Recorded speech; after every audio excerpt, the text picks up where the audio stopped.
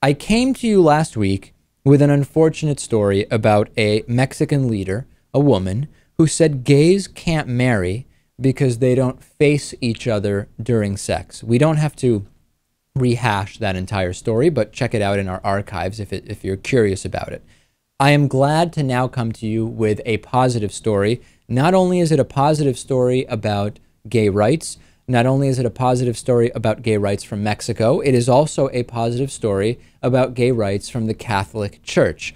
A Mexican Catholic bishop, José Raúl Vera López, says that homophobia is a mental illness. I love this. Let's take a look at the video. I'll just play a little bit of it. It is in Spanish, and then I'll sum up kind of the gist of the entire interview.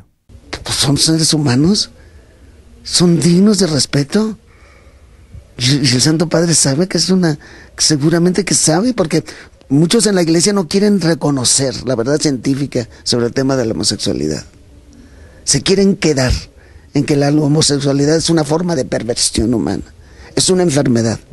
Todo eso ya no existe científicamente hablando. All right, so I think that this is fantastic, Lewis. He says, why would I immediately think a gay or lesbian person is perverse or depraved the moment they approach me? That's how people who are homophobic react. It's a mental illness in which you see gays as depraved and promiscuous. You have to be sick in the head for that. I've been saying this for years. It's fantastic that a Catholic bishop is saying this. It's great that a Mexican Catholic is saying this.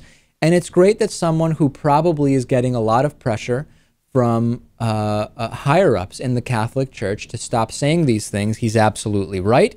He's received death threats for being outspoken and saying homophobia is a mental illness. And this is one of the good guys, Lewis, and it is sad that they are basically outcasts within the Catholic Church.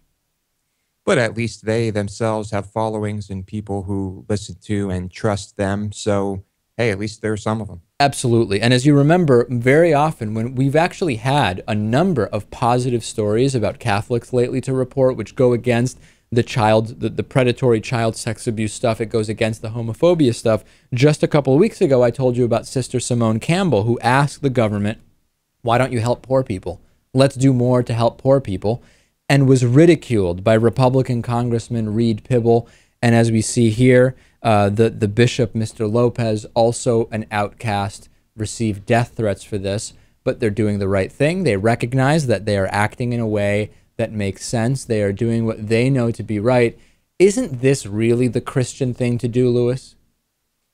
Of course, if you ask me. But am I an expert, David? No, I'm just a guy with some common sense.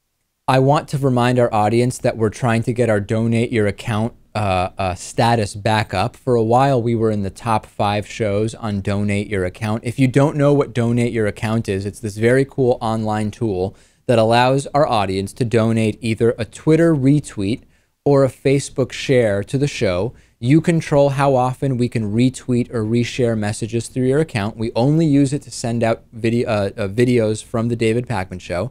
And, you know, there's a bunch of people ahead of us. The Young Turks are ahead of us. I think Sam Cedar's ahead of us in Citizen Radio.